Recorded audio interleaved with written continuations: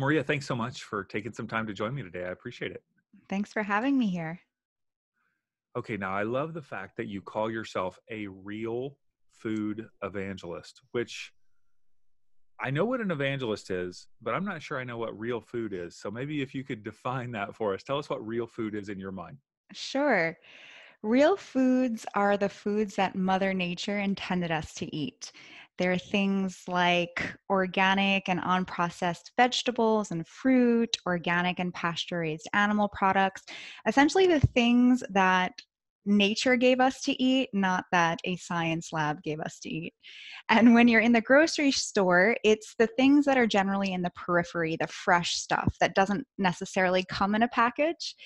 Then that other stuff in the middle of the store that does come in these beautiful packages and it's ready in 30 seconds when you microwave it. And the ingredient list has all of these words that you've never seen before and you can't identify. Those things I would not classify as real foods. And actually, there's an author, Michael Pollan, who calls these foods edible food-like substances. And yeah, that's what I would classify those as. And I think the biggest distinction between those two types of food is that real foods are going to nourish our body. They're going to promote health. They're going to give us energy and vitality. Whereas those packaged processed foods with strange ingredients, those are typically going to detract from our health, going to make us feel worse, look worse, and zap our energy. I'm depressed already. Shoot. No, don't be depressed. Fresh, real food tastes so good. Okay. Yes. That's what we're going for. All right. Now, tell us a bit about your backstory because I want to know why you are so passionate about nutrition and health. There's got to be a story. You don't just wake up and be like, okay, I'm going to be excited about this.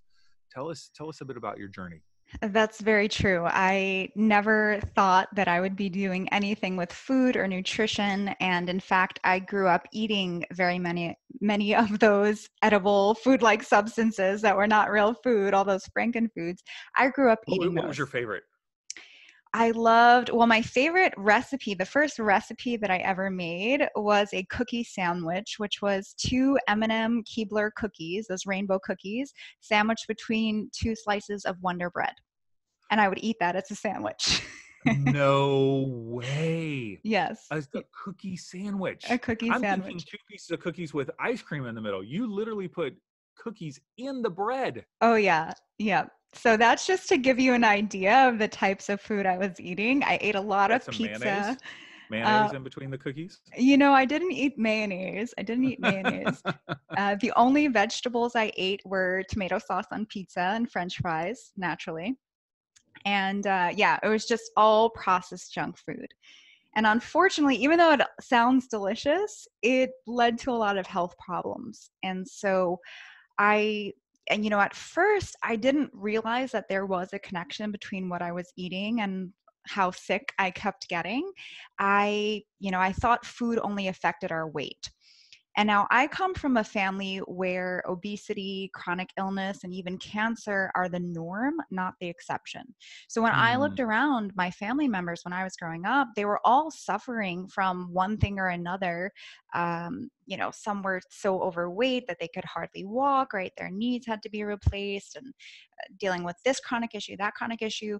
And so as crazy as it seems, this all kind of seemed normal to me. And mm. it wasn't until I got to college and I was dealing with really, really bad acne to the point where I wouldn't want to go out of the house.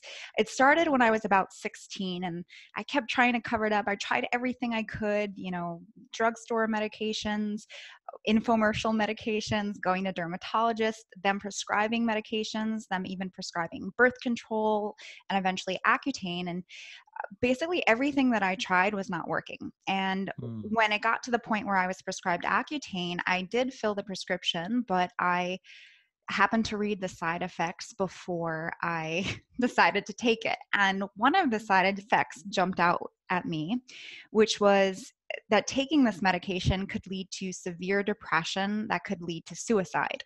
Mm. And I was just like, no, I don't want to be ingesting anything that has that kind of power control over my body, especially because I was depressed as it was, having a Right. nervous breakdown every time I looked in the mirror, that my skin was so bad.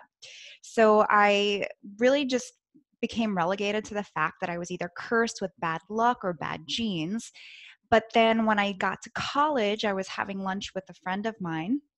And mind you, my lunch was 2 slices of pizza, washed down with a Coke, and followed by a small box of Entenmann's chocolate chip cookies, which Oh, that was my yes. favorite in the later years. And she said, your acne might not be because of bad luck or your curse. It might be because of what you're eating. And at the Mm, time, this was a very revolutionary concept to me. Nobody had ever brought this up to me before. But I was so desperate and willing to try anything that I bought a book on the connection between skin and food. I drastically changed my diet, and lo and behold, my acne cleared up.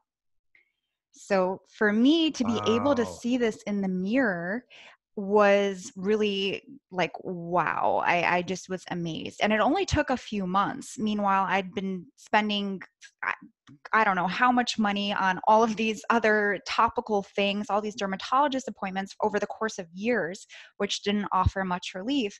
And then I changed my diet, and within about 3 months, my skin cleared up. So That is for me, amazing. yeah, this was when the light bulb went off. And this is when I was like, why isn't anyone teaching us this? The more research I did, the more that I realized that food affects everything in our body, way beyond weight and way beyond just skin, even our mood, our IQ, energy levels, and our risk for chronic illness and disease. So that just took me down this nutrition rabbit hole. I could not get enough information. And then I ended up changing career paths to study both cooking and nutrition because I wanted to share this message and teach people the power of using food as medicine. So when you were growing up, in terms of like, I don't know if you grew up with a mom and dad, but in your household, whoever did the cooking, what were they modeling for you? What were they, providing for your, food? I'm not trying to lay blame Yeah. here. I'm just No, trying to no, not understand. at all. Not at all. So we didn't really cook. I mean, my parents didn't really cook except for on the holidays. My mother, we always, she thought cooking was a chore. So to her, cooking was a chore. And so she did not like to do it. So instead, we would order takeout every night.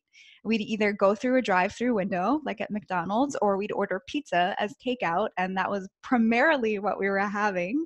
And for breakfast, it was just something easy like cereal and milk. And then for lunch, she would send us to school with sandwiches. But again, it would typically be either deli meat on Wonder Bread or cookies on Wonder Bread at my request. That is amazing. I've never even heard of that. That is so Yeah. good. I remember one kid when I grew up in Kentucky, and I remember walking to school with this kid, Ben, and I noticed in the morning he had a Kool-Aid smile, right? Do you know what that is? Like when Yep. you, okay. So if you didn't grow up drinking Kool-Aid or a colored beverage, listeners, basically it looks like the Joker because you've got, the kid just guzzling so much red drink that it's dyed their face. And I said to him, I go, why do you have like a Kool-Aid smile this early? And he said, oh, I eat cereal with Kool-Aid Oh in the my morning, God. like instead of milk. And so he drinks the rest of the Kool-Aid out of the bowl. Oh And my I God. thought, oh my goodness, everybody grows up with a different thing. I grew up with a lot of more comfort foods in the South. We would do the eating out here once in a while. So yeah, that's so fascinating. And so your skin cleared up in college, and you started increasing your level of education. Did you graduate with a degree in nutrition? Yep. So I was initially going to school for fashion, and then I had transferred over to finance, and I ended up graduating with a degree in finance and business. And then I ended up going back to school to study cooking initially first. I went to the Natural Gourmet in New York City, which is a very famous healthy cooking school. And then from there, I went back to study nutrition. So it was sort of, I first got back into the food through the cooking. And it was very interesting for me because, like I mentioned earlier, I had grown up with this idea that cooking was a chore and that it sucks. Like nobody wants to cook. You shouldn't have to cook. You just order out, just go out. And so I had to completely shift that perspective. And I started to think of food more as medicine and cooking as nourishing myself and cooking as finding and providing the best, highest quality ingredients in food and nutrition. And so I got into the nutrition first through the food and through the cooking, and then went back to the studying nutrition. Hmm. I would think most Americans would think of food in one of two ways. One, either satisfying hunger, right? Stop that feeling, or the taste or texture, like the experience itself. So I may not be hungry, but I'm, or a third probably might be just as a coping mechanism, a soothing mechanism to um, soothe the emotional lack that I'm feeling in my life. Would you agree that one of those three categories? That's For sure.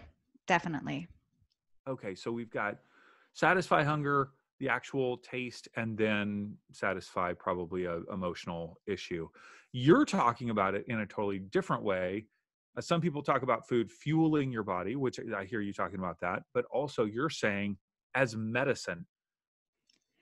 Break that down for me. Like that seems like, I mean, I've got like ibuprofen, I've got some, antidepressant medication. I've got like, how Yeah, is food helping me here? Apple a for day takes the sure. doctor away. Am I just eating apples? Is that So I believe that food is our most powerful medicine. And I'd agree with you that I think most people, most of us, including me up until, a decade or so ago, to me, medicine came in a bottle.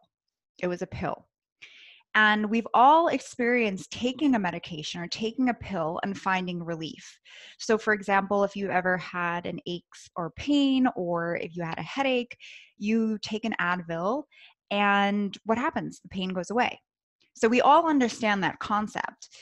What's interesting is that when we swallow that teeny tiny little pill, it's going down the same exact digestive tract as the 3 to 5 pounds of food that each of us is eating every single day. And so, if that teeny tiny pill has the power to get rid of our headache or get rid of pain somewhere else in our body, can you imagine what the 5 pounds of food are doing to our body every single day? And we're eating multiple times a day, right? So, food really does have a huge influence over our health and over every cell in our body. And a lot of ailments are often very much food related. So, for example, with acne, for me, there are many different causes for acne, but a few of them are nutrition deficiencies, nutrition inadequacy, so eating pro inflammatory food. And what is acne? It's inflammation of the skin. Also, digestive issues. People don't realize that digestion is very closely tied to skin. And if we have compromised digestion, that could lead to not only acne, but also hives and rashes and eczema and other skin problems. So, food is very much tied to our ailments, and whether we're eating foods that are contributing to it, or we're not eating enough of the foods that could help remedy it. And so I think that this whole concept of food as medicine, we hear about it a lot more now. But the truth of the matter is, it's really our oldest form of medicine. If you go back to Hippocrates, who's the father of medicine, he very famously said, "Let food be thy medicine and medicine thy food." And if you look at the Eastern traditions of medicine, for example, Ayurveda and traditional Chinese medicine, when you go to one of these practitioners, they're very often they're going to examine you, and they will probably be able to tell you what you're eating based on your symptoms. And then they will make suggestions for foods to include or foods to avoid in order to, help you get better. So I really think that the whole food as medicine movement is just getting larger. I have friends that are both MDs and chefs. There's this whole convergence of food and medicine now, and I'm really excited to see that. I think we still have a very long way to go, but 100% everything that you put in your mouth is going to have some sort of effect on your health and your body. now you're coaching individuals in both nutrition but also in health. Is that correct? Yes. Okay. And so if somebody comes to you with a challenge, a health challenge, can you give me an example of someone who recently you've worked with, and a particular health challenge that they were having and how food kind of helped them overcome that? For sure. So I specialize in two areas. One is helping people with acne reverse their acne, and the other is weight loss.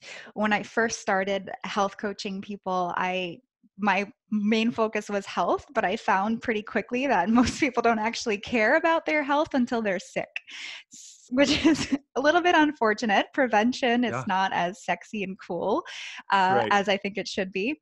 But what I found is a lot of people were coming to me that wanted to lose weight.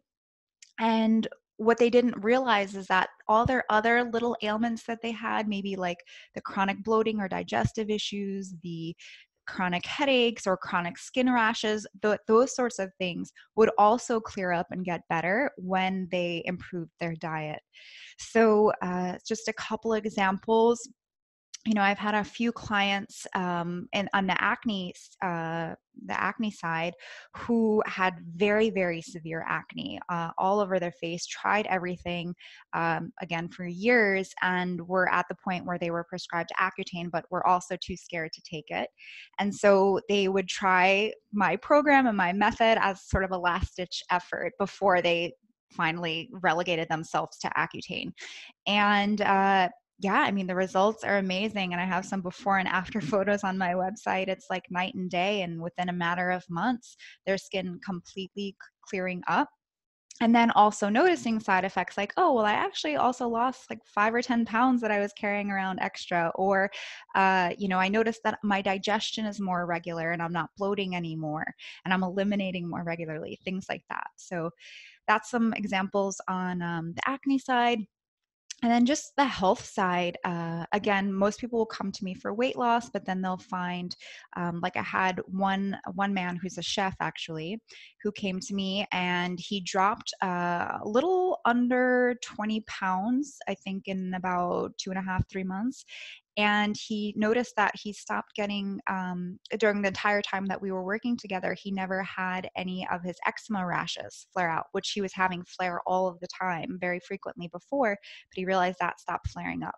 So it's just really, really amazing how much food influences our health across the board. And it's a little bit like putting puzzle pieces together, where you kind of have to look at your symptoms and then kind of work backwards to figure out, okay, why is this happening? Is it that you're missing something in your diet? Is it that you're eating too much of something that's causing or triggering this? Is your digestion off? um, those are kind of the first starting points that we'll begin with, and then from there we'll kind of build on that, test, examine, like adding foods in, eliminating foods, seeing how you react, and then figuring out the perfect diet for your unique body. Hmm. So there are so many plans, so many voices, so many ways. Like, I mean, everything from keto to vegan to vegetarian to um, eat all meat to gluten free, sugar free. To I've interviewed a woman on the podcast who is really kind of anti-diet, and really more focused on. She's really more focused on healthy eating, but not dieting to lose weight. And there are even people that connect with the weight loss to fat shaming, and it's a whole like a hairball for me. And so when you're trying to figure out how to eat, which I don't even think most people think about how to eat, right? Most people just right satisfy hunger. How do you choose? Like, I mean, things that you're saying today could be conflicting with somebody I talk to tomorrow. How do you negotiate that process? For sure. I think there are many different ways to reach the same endpoint, right? There's many different paths. And when it comes to health, the perfect diet for me is not necessarily the perfect diet for you. And so, yes, we see these very popular diets in the media like paleo or keto or vegan or this and that. And they all have their benefits and their pros, but they also have their cons. And you can talk to someone, like I've had a few people on my podcast who said they tried keto and they had to get off it because they felt like their memory was going or they didn't feel good and they just had to get off of it. Whereas others swear by it. They think it's amazing. Same thing with vegan. Whereas, I've had cardiologists and doctors on my podcast who've talked about you have to go vegan if you want to have a healthy heart. You have to be vegan. But then I've had other doctors on and other people on who said, well, no, vegan actually caused problems for me. And, I find that eating mostly plant-based with a little bit of animal product that actually does better, right? So there's always going to be a million opinions. And that's why what I really promote is listening to your body. Your body is always going to tell you if it likes something and it doesn't, right? Your brain tries to force things like, oh, this diet sounds really good and it makes a lot of sense logically. So what happens when we focus on the diet and we think about it like that, then when our body is giving us signs that it's really not doing us much good, we ignore them. And that's when you kind of run into trouble. So I'm a huge proponent of listening to your body, experimenting, adding and removing foods as you need to find that right mix of foods for you. Obviously, working with someone who can help you do that. And I agree. I don't believe in dieting. I don't put people on a diet. I hate the word diet. Obviously, I think fat shaming is terrible, and it's not something I'd ever engage in. And I didn't want to help people lose weight initially. I wanted to just help people get healthy. And that has always been my thing. I'll help you get healthy first. You drop some weight, that's the side effect, Unfortunately, though, a lot of people like that is their main goal. Right. People don't care. I don't want to get healthy. I just want to look Yeah, better. they just want to lose it. I mean, that's what I've experienced in my practice. And so anywho, I'm a huge proponent of diet is a lifestyle, right? Eating healthy, eating real foods and whole foods, that's a lifestyle. That's not something you just do for a couple months to drop 20 pounds and then you go back to eating whatever you were eating before. It's adopting a way of eating that you will then keep up really for the rest of your life. Okay, so it seems like to me the biggest shift is a huge mindset shift because you talked about cooking is a chore. Come on, it is. We're tired. We work full-time jobs. We get home. We got little kids running around that are yelling. Stick a cookie between two pieces of bread and hand it to them, you know? Right? So that's a huge issue. And then I don't know where to start. I don't know how to cook. I don't know what to do. It just, oh man, it just feels so overwhelming. So it seems like obviously I'm being a bit facetious. My wife does the majority of cooking in our home, and she is very healthy. She gets up at 4:45, 4:30, works out every morning before she goes to her job. And she looks to be healthy. Although I do give her grief over the fact that she provides our kids with like bad snacks all the time. And it's just the kids, So how do you make that mindset shift? Because everything you're saying, I'm like, this makes sense. This totally makes sense. And yet the convenience issue, right? It's about convenience. It's about what's easy. That's what wins in most American households, I think. Yes, and I agree. I am a huge fan of convenience. So I totally understand working all day and not wanting to spend hours in the kitchen over a pot. And so I think that there is still a way that you can eat very healthfully and feed your family healthfully and quickly and easily that doesn't require you to spend so much time in the kitchen. Luckily, there are so many resources now, from buying your groceries to actually getting prepared meals that you could have delivered to having someone meal prep for you. There's a great service in New York where they'll send a chef to your house on a Sunday and they'll meal prep everything for the week. And it's really not expensive. I mean, if you're eating out every day, it's the same or even less to have someone do this. And it allows you to get the nutrition that you need and eat the healthy foods, but do it conveniently. I'm also a fan of buying things pre-chopped or buying things a little bit pre-processed or pre-cooked. Obviously not processed junk food, but things like, for example, I'll pick up riced cauliflower, riced broccoli that's already pre-riced for me, so I could just throw it in the pot. So I definitely think convenience is, we live in 2019, everything's fast paced, we don't have a lot of time. I hear you on that. It's just a matter of not making excuses, of figuring out, okay, well, yeah, there's these snacks that have high fructose corn syrup and they're just easy because you just open and eat them. But there's also snacks that are a lot healthier and then are made with great ingredients. So it's just a matter of taking that little extra time initially to find those products, those more convenience foods that have great ingredient lists, and choosing those instead, or making sure to batch cook on the weekends, or making sure to find a meal delivery service in your area that can help you eat healthfully but without taking up a lot of time.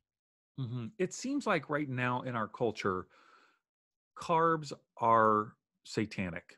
Okay. Now we know fried foods are satanic. Everybody's agreed that fried foods are satanic, right? Carbs, why are they so evil? And why are people getting rid of those at such a huge pace? So carbs are not evil. It depends what types of carbs, right? I think The we good, tend. the good kind, the pasta kind, the bread kind. I would actually counter that that's the bad kind. So yes, with carbohydrates, there are, you really want to, people tend to just lump them all together as one entity, but you really want to think about them in terms of being whole, like, or unprocessed carbs, and then refined carbohydrates. So whole and unprocessed carbohydrates are things like vegetables. Vegetables are the healthiest, some of the healthiest foods that we can eat. So you don't want to cut out carbs completely, because that means that you're cutting out these very healthy, nutrient rich foods. What I think is meant by cutting out carbs is to be cutting out the refined carbohydrates, which are your bagels and bread and pasta and those sorts of things, which are made from refined carbohydrates. The problem with the refined carbohydrates is that the way that they're digested, they're very high glycemic. And so they're going to spike our blood sugar, and when that happens, it sets off this whole negative chain of events. It can increase our propensity to gain weight. It could cause metabolic disorders. It can make us hungry soon after. So oftentimes you'll find when you eat foods that are, or meals that are very high in refined carbohydrates, you may get filled up for a little bit, but you'll be hungry very soon after, because it's not providing you with all the nutrition that you need to feel satisfied for a long period of time. So I would recommend that we do avoid the refined carbohydrates, more so because they're refined processed foods, and stick to the healthy whole carbohydrates, which is our vegetables and other plant-based foods that are in their whole form. And you're Italian though, right? Am I right on Yes. that? Yes. Okay. So you're basically telling all of your ancestors you ate poorly. You're just a bad eater. Well, actually, the Italians, if you go to Italy, they eat so many vegetables, you would be just mind boggled. Like, in the US, I feel like we think of Italian food as pizza and pasta Right, primarily, right, right. whereas they're eating a ton of veggies. They're eating fresh seafood that was just caught, a couple hours ago. So the diet is a bit different. And yeah, I think that, look, if you want to have a little bit of room for pasta in your life, sure, but I think there's also upgrades. So I'm very big on upgrading. So for example, let's say pasta is your favorite food, but maybe you've been advised to take those refined carbohydrates out, or the Oh, gluten we've out. been advised. Yeah, you Yeah. just advised us. Yes. So in that case, you want to look for pastas that are made from, let's say, beans or lentils. These are like protein pastas. So for example, chickpea pasta is quite popular and very good. Or you can even find now pastas made from all sorts of interesting things like seaweed or hearts of palm, from vegetables, from all different sorts of things, where they turn the vegetable or seaweed, whatever, into that spaghetti-like strand. And as long as you put a sauce on it, you really can't tell the difference. I mean, okay, you can tell the difference, but it gives you the feeling of eating pasta, and it's close enough that I think the health benefits of eating this way outweigh the, okay, well, not eating pasta as often. So we've talked all about, ideas regarding food, but what do you personally eat? Like, tell me about your diet on an average day. So I eat a lot of plants, a lot of vegetables for sure. And I mean, my diet, the way that I like to plan my meals and how I advise people is, if you think of your plate as a, what do you call those circle graphs? Well, if you think of A pie chart. like a pie chart, exactly, a pie Yeah, chart. but you don't want to say pie because now I'm thinking about pie. Yeah, exactly.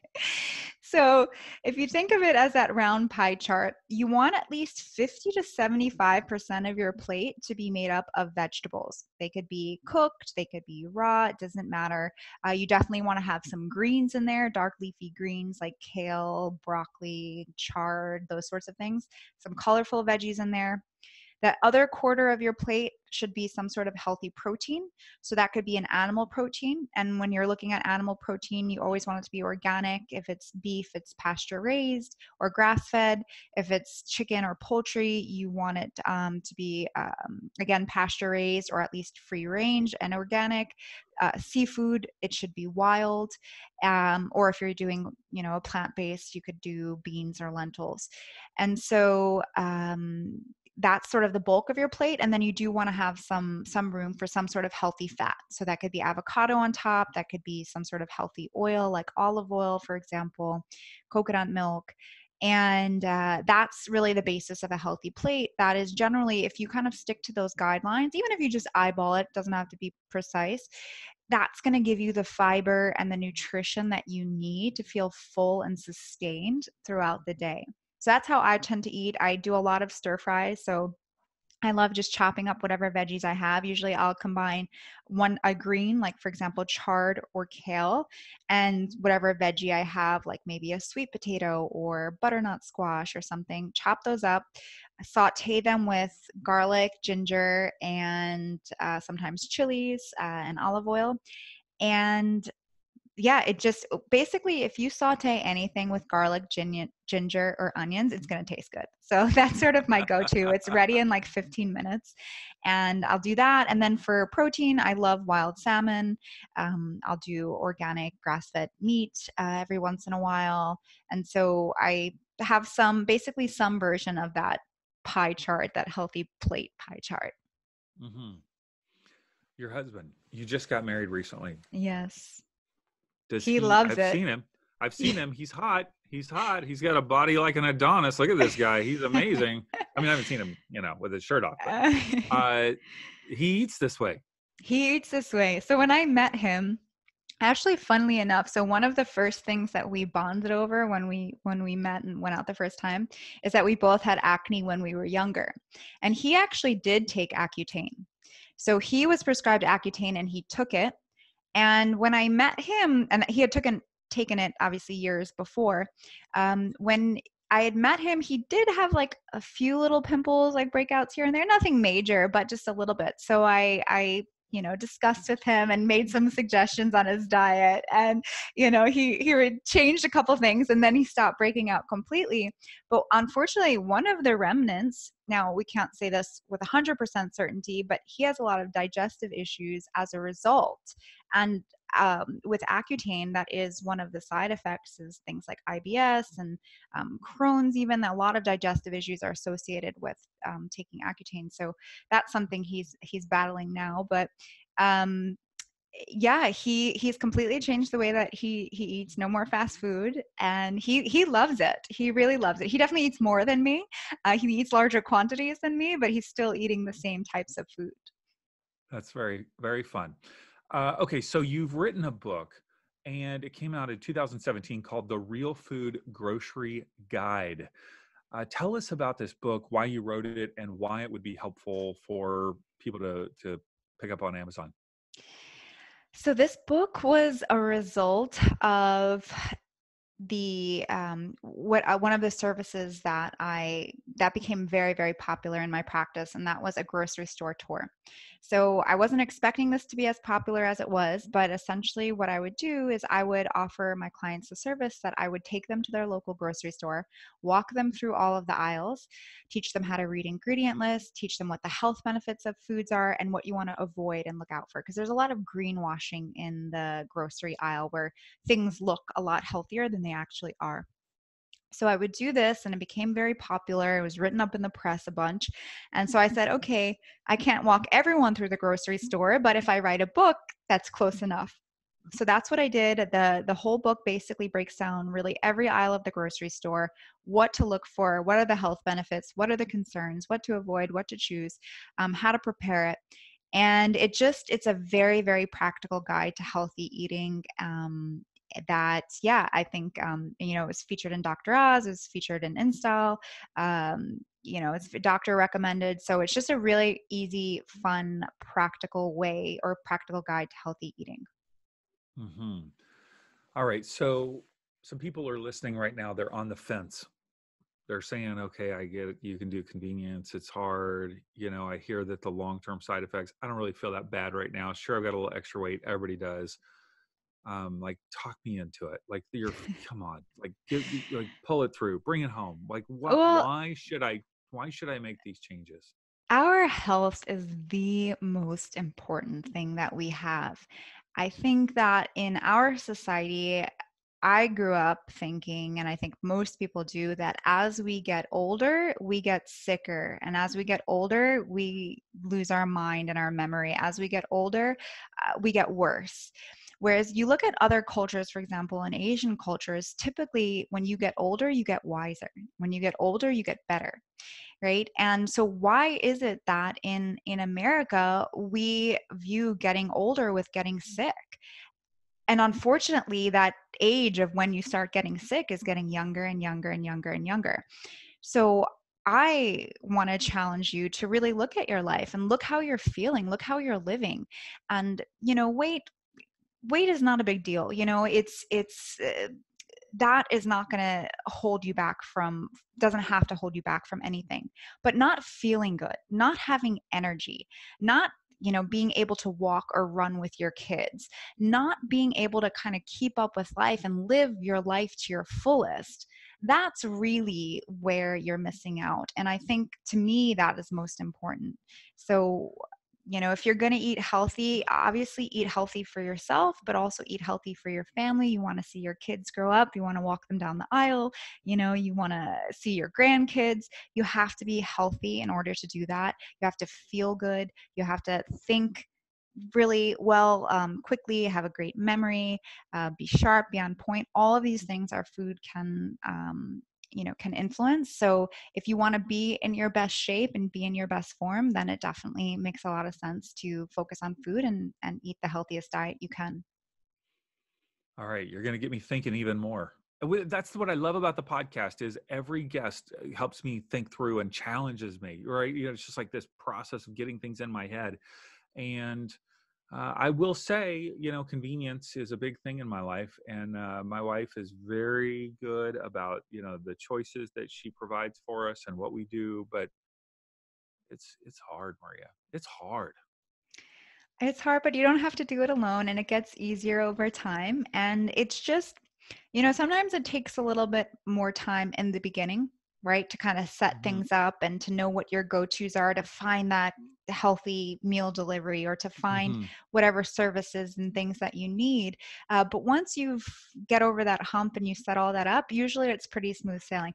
I mean, this is coming from a girl who used to eat cookie sandwiches, okay? I would not eat vegetables. I mean, for the first 2 decades of my life, okay? So for me to go from that to craving kale and wanting to eat healthy, it was a huge, huge change for me. And I can say that it honestly gets easier. And the more that you do it, the better that you feel. It makes you want to continue with it. Yeah. And you have no acne.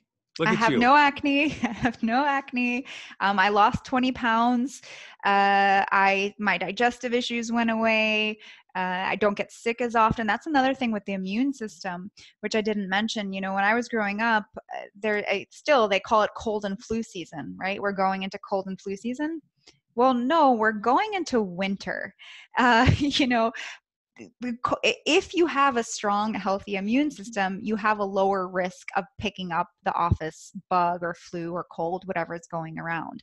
It's when our immune system is a little bit depressed, then that's when these bugs can come in and like really take over, and you get sick. But if you're feeding your body and the right foods, and if you're living a healthy lifestyle, you're reducing your stress, managing your stress, you're going to reduce your chances of getting even things like the common cold and common little bugs and illnesses. Well, I know your website as well as social media has tons of recipes that people can check out. So that's mariamarlowe.com. And of course, we'll put that in the show notes. People can swipe up on their phone and click that now, or you can go to our website and get that. But the book, which I don't have it in my possession. I've seen pictures of it, beautiful photography inside. And it's called the Real Food Grocery Guide. And it is available on Amazon. We'll link to that as well.